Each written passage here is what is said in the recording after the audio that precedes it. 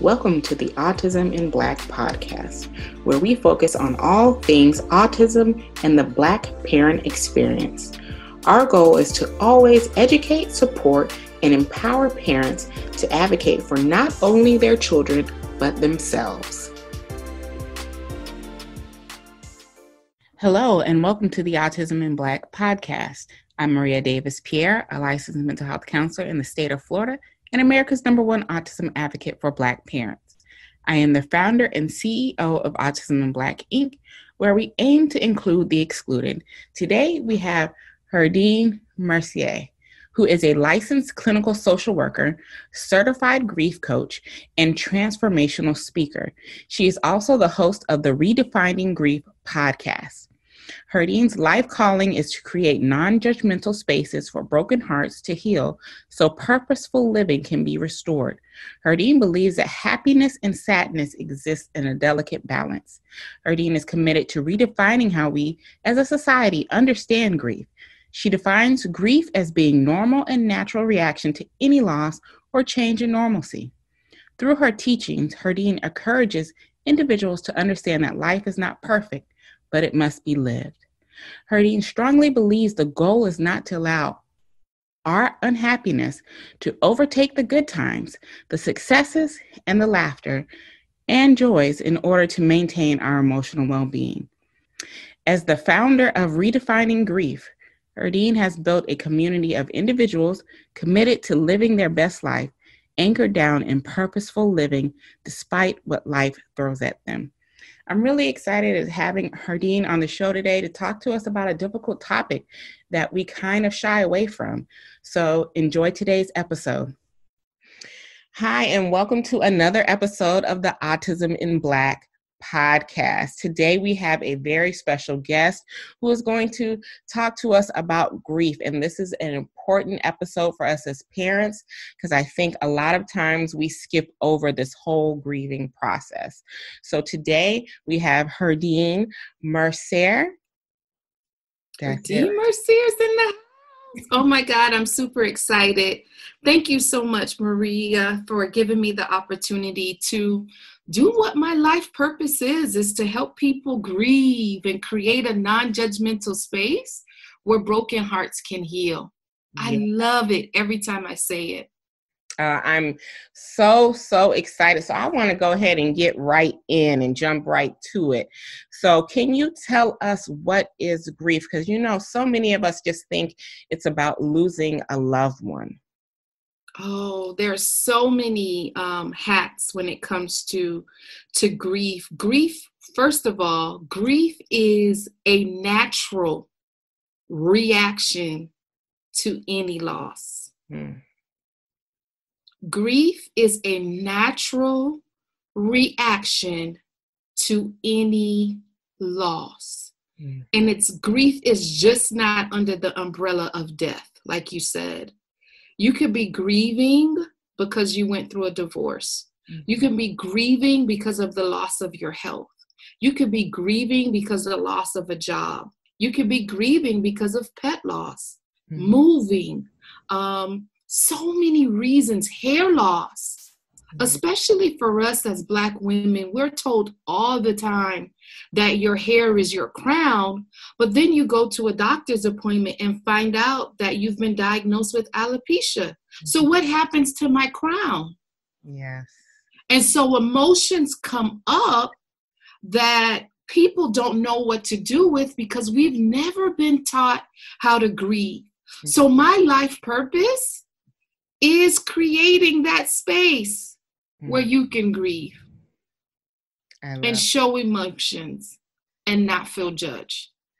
Yes, that part about showing the emotion, because you know, as parents, when we show emotions, particularly related to our children, a lot of time we get shamed for those emotions. You know, so we don't really deal with the emotions, especially surrounding, you know, children with disabilities and having a child with a disability, because we know that getting a child's diagnosis is difficult because as a parent, we've already decided who our children are going to be before they're even born, you know? So what should parents know about the grief process? I think one of the things they should know about the grief process is there's some myths. So let me start off with the myths so you can have the aha to receive the pow. And pow is what I call pearls of wisdom. So one of the things that I will tell you is that there is no stages to grief. That's a myth. Oftentimes people say the stages of grief that Dr. Elizabeth Ross created, but those were for death and dying patients. They went through all of those emotions and those stages. But when you think about grief, grief is that emotion, that heartbreak. If I were to break down grief and really tell you what it is, it's a heartbreak. And so for your audience in thinking about children and diagnosis and receiving a diagnosis about your child, there's a heartbreak that comes with that. And you alluded to it earlier when you said you've already, from the time you conceived and found out you were pregnant and found out the sex of the baby, guess what we naturally do? We think about them in kindergarten. We think about them graduating high school. We think about them going to college. We think about them walking down the aisle. Like we associate all of these, our visions for them, our hopes and our dreams for them. But once you get a diagnosis, you are left to question, oh my God, what?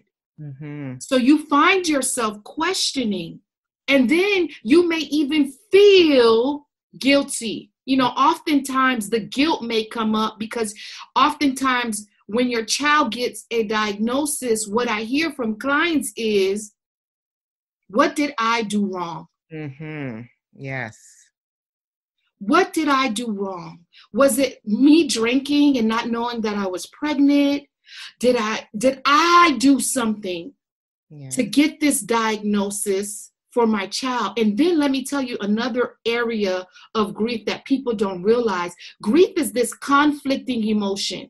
1 minute you're relieved that you got the diagnosis, and the other minute you are filled with feelings of confusion, concern, and fear. And how could you have both? Yes, oh my gosh, that is a great point. It's a conflicting thing because you get the diagnosis, or you knew you were going to get the diagnosis, but hearing the words just makes it different. Yes. And you have a sense of, I feel relieved. Why? Because you've been telling the doctor so long, I'm not the expert, but I am the mama. And what I can tell you is something is not right. And I know your story, Maria, as far as you knew early on and they were waiting for an age to really diagnose, but you had to step in and advocate.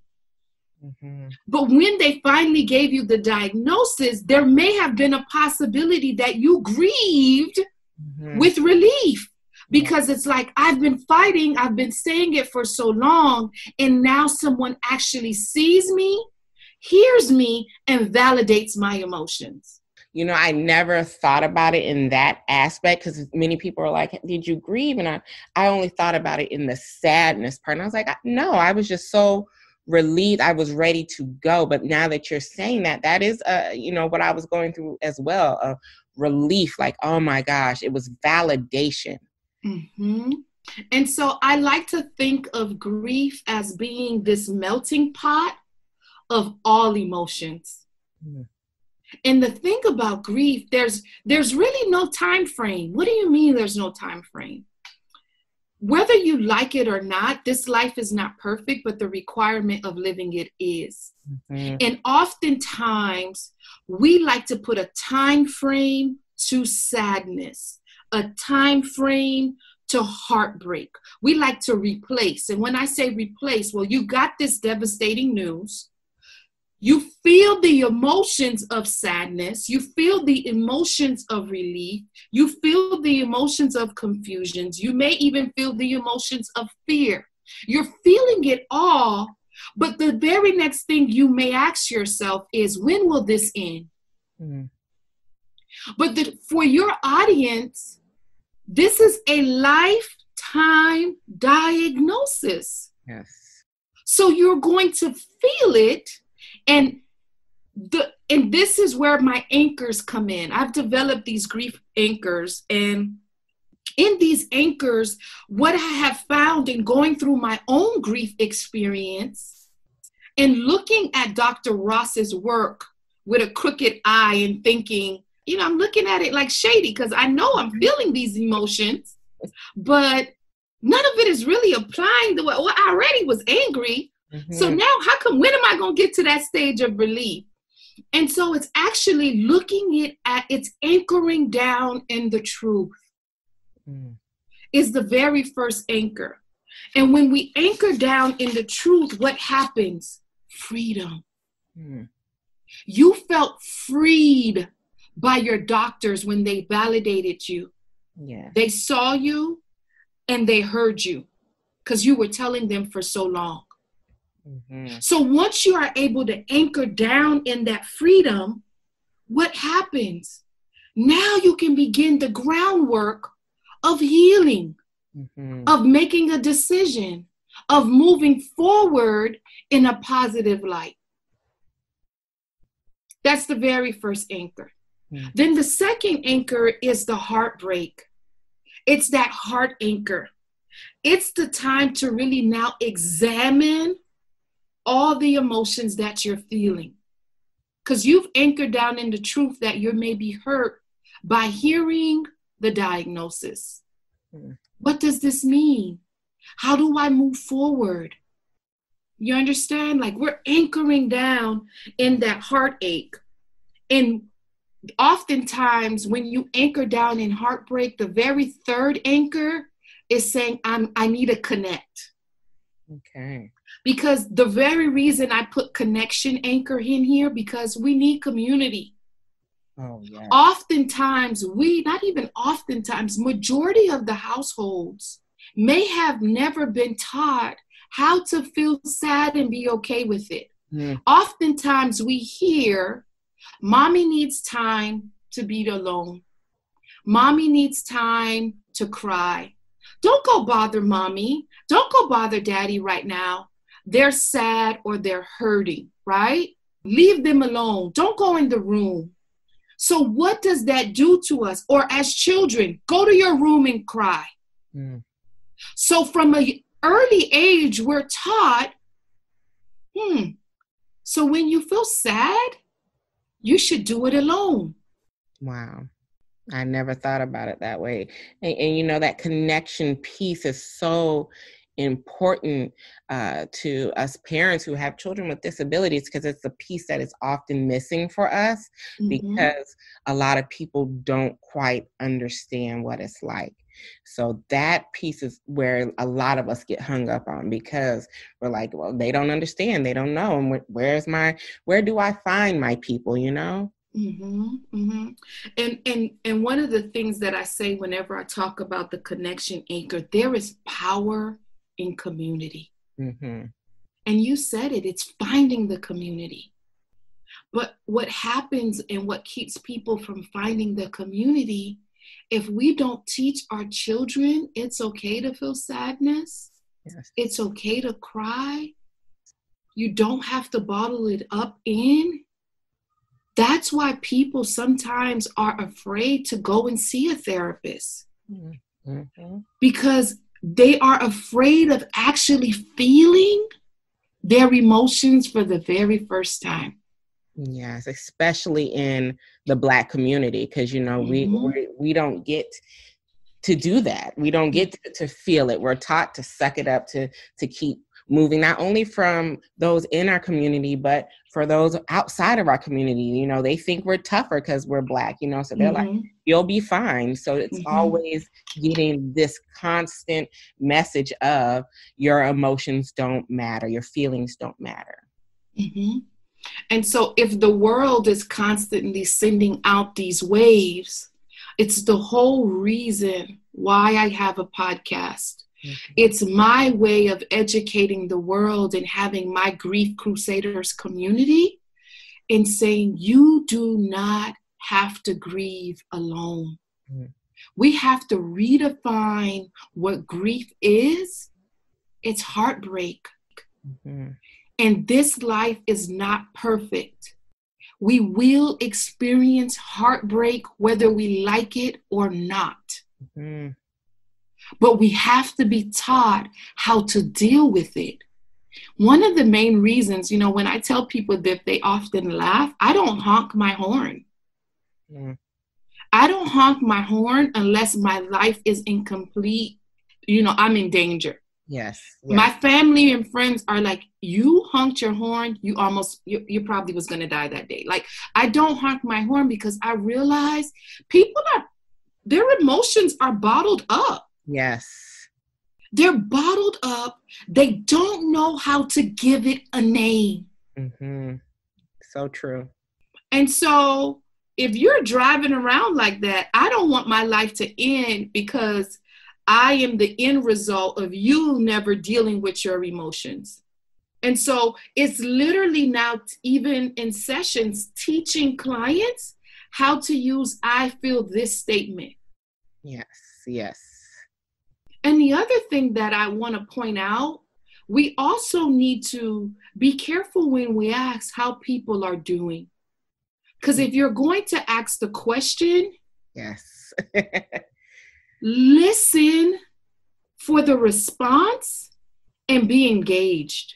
Yes. And for those who are giving the response, give the true response. Because a lot of times we're so programmed to say, I'm fine. Mm-hmm.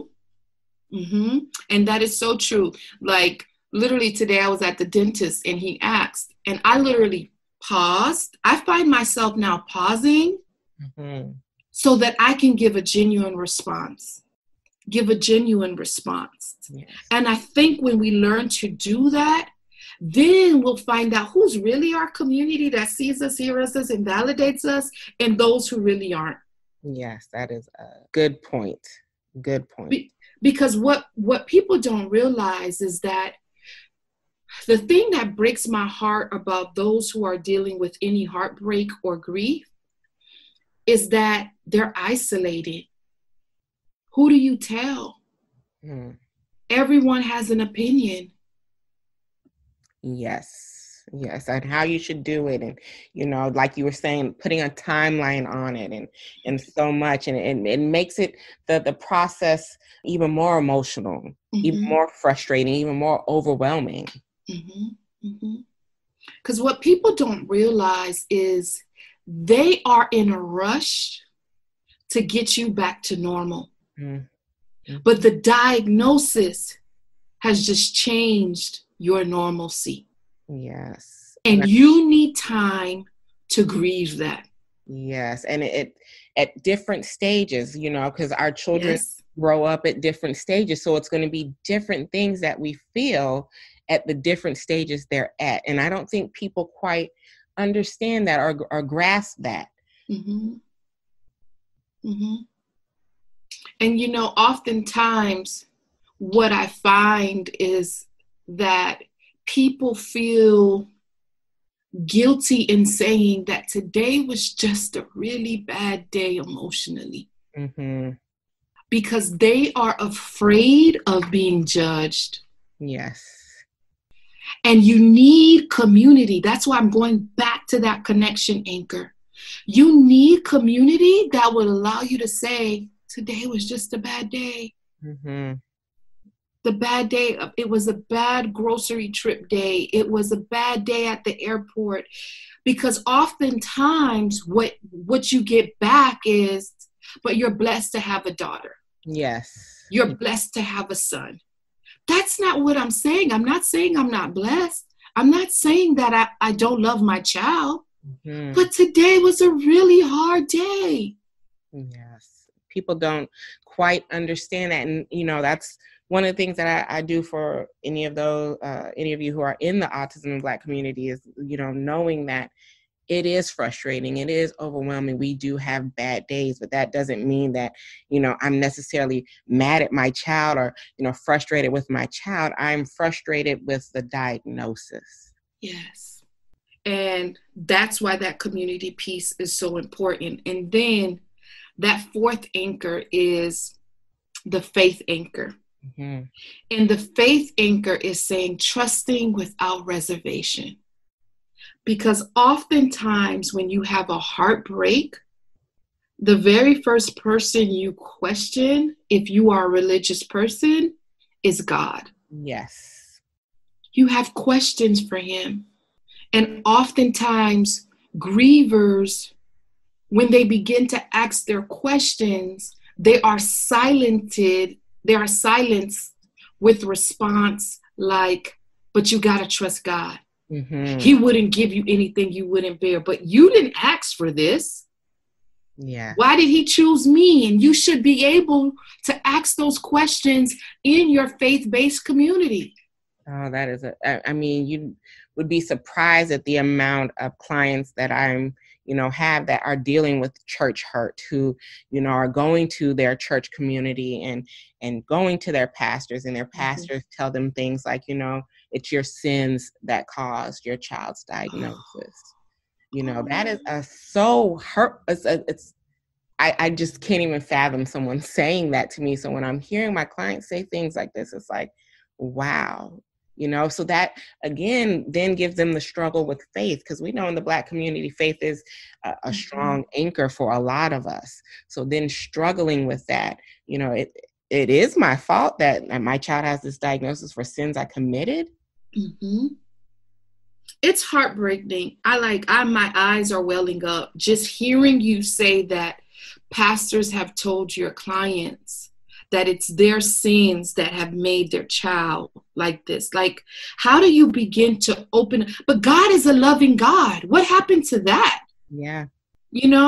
And so I put the faith anchor in there because I felt like we question him. And it's that you can't touch it. It's that you can't get to it. You can't have a face on it, but you question the creator. Mm-hmm. And you want answers. And boy, does he bring it. He does bring them. This is just based off my own personal experience with my grief journey. But he brought the answers when I took time to examine my feelings around the church hurt or the faith hurt or questioning who he is as my creator. But I needed that community, that safe community, or that therapist, or that good sister friend who would hear me out without interrupting, allow me to express myself, get it out, and then process with me without comparing. Mm-hmm. Right? And then we have the final anchor, which is restoration. It is that place of emotional well-being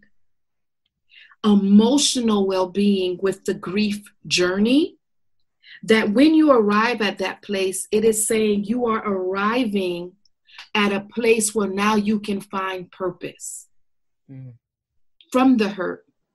You can look at it. And so for some people, they need, like, why me? And so why you? It may look different for everyone. I can't answer that. But for me, Maria, although you've had this diagnosis, now you've a champion. Now that you've sat in your heartache, you told the truth about your heartache, and you're unapologetic about who you are and who's your child. Yes. That now you begin to pull out the purpose, and now you become the advocator. But let me tell you something about being the advocator that I want you to be very aware of for all those who may be having that advocator heart. Mm-hmm. Just because you're the advocator does not mean you have to be perfect. Ooh, yes, yes. The advocator too needs downtime. Mm-hmm. The advocator too needs to remove the superwoman cape. And it's okay to be the advocator and not have all the answers. Oh my gosh, you are preaching a word today. Because oftentimes we are trying to see the entire, and I'm guilty for that too, see from beginning to end, and it wasn't meant to be. Some days you're just going to need to take it day by day. Mm-hmm. And know that that's okay. And know that is okay. Mm-hmm. For there is no absolutes in grief. Mm. There's really no universal way, no universal steps, but I've created a process that works for me. And what I found with that process, it is working for my clients because it is centered around a safe place without judgment. Yes. And that is so important because a lot of us don't get that. Mm-hmm. Mm-hmm. And one of the things that I want to add, Maria, is oftentimes people are going to therapists, right? And they get this diagnosis and they are labeled depressed, right? Mm-hmm. But oftentimes depression isn't the diagnosis, it's grief. Mm-hmm. Yes. So they're being misdiagnosed and not receiving any relief. Yep. And so if you're misdiagnosed, you can go through all the therapeutic sessions that you for the next couple of years. But if you don't go through the bereavement process of certain things and really examining how you feel, what I believe happens is that you get closure. Yes. You get closure when you're able to anchor down in the truth. You get closure when you are able to anchor down and examine your heartache. You get closure when you find that community. You get closure when you have those talks with God. You get closure when you get to restoration. Because restoration is saying, I'm not returning to my old self. I'm returning to my natural state of being in a place of peace. And in that peace, I'm understanding it that I will have grief flare-ups. What are grief flare-ups, Herdyne? Grief flare-ups are 5th grade, right? Your child is graduating. Yes. You may grieve again because now they're going to middle school. What does that change look like for them? Because what we know to be true with children of autism, and you can correct me if I'm wrong, most of them like schedules. Yes. Normalcy. Yes, routine. Routine.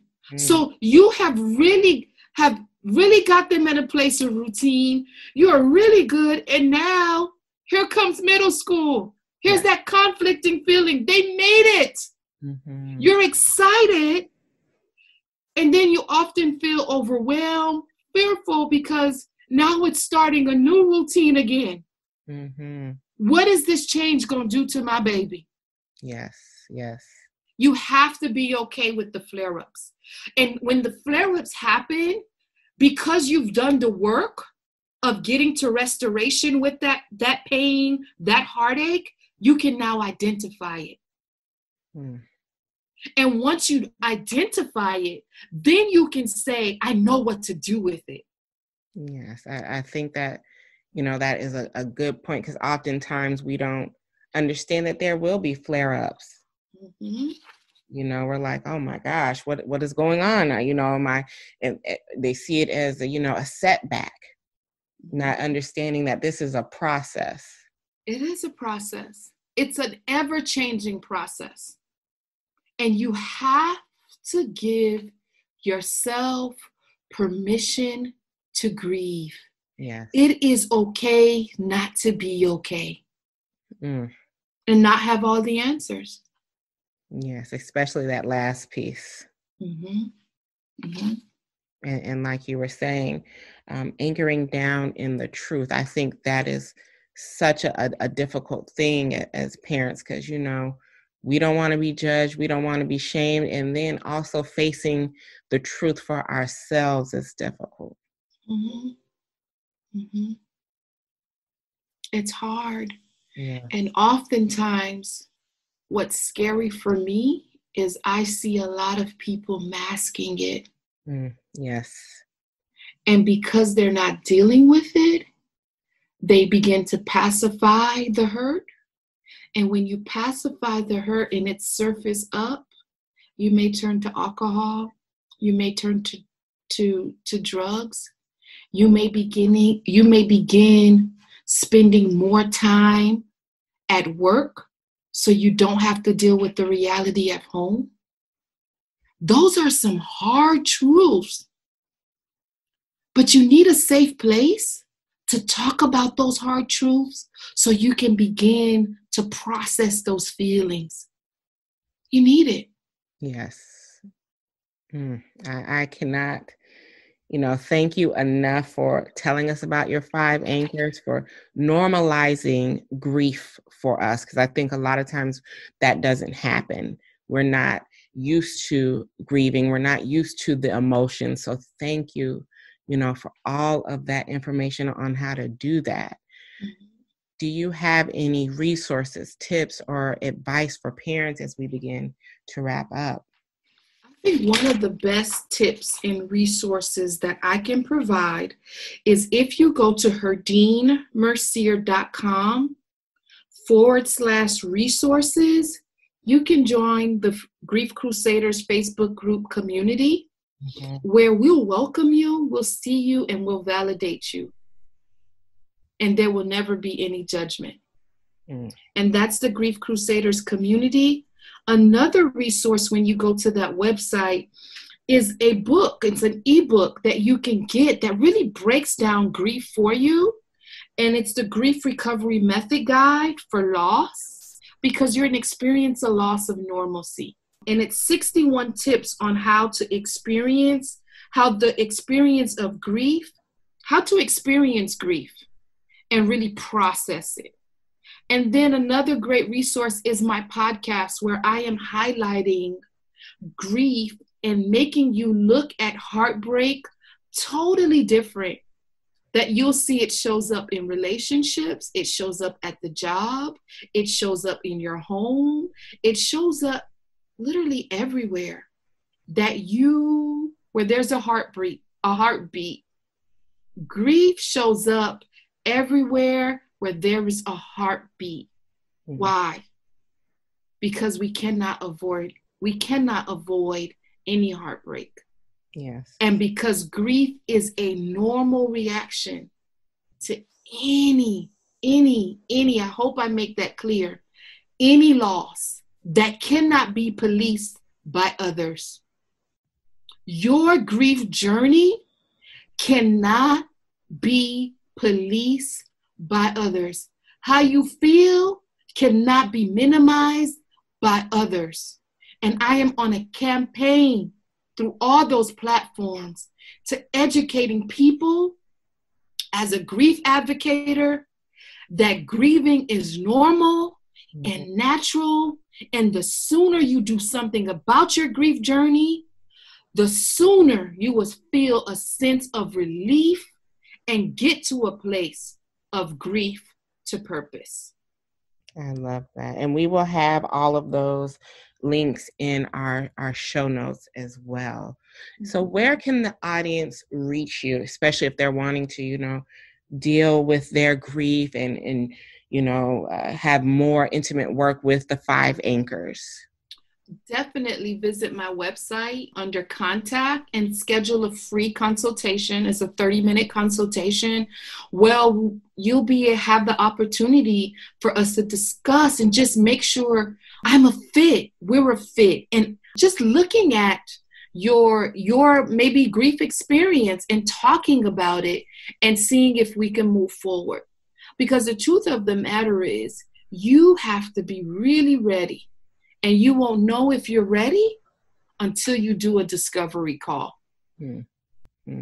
Thank you so much for being on the podcast. Thank you for all of these such helpful information that you just shared with every one of us. I've learned so much personally about my own grief process. So thank you so much. You are so welcome. And a lot more of this are literally on all my social media platforms, even LinkedIn, as well as YouTube channel, Herdyne Mercier on all social media platforms.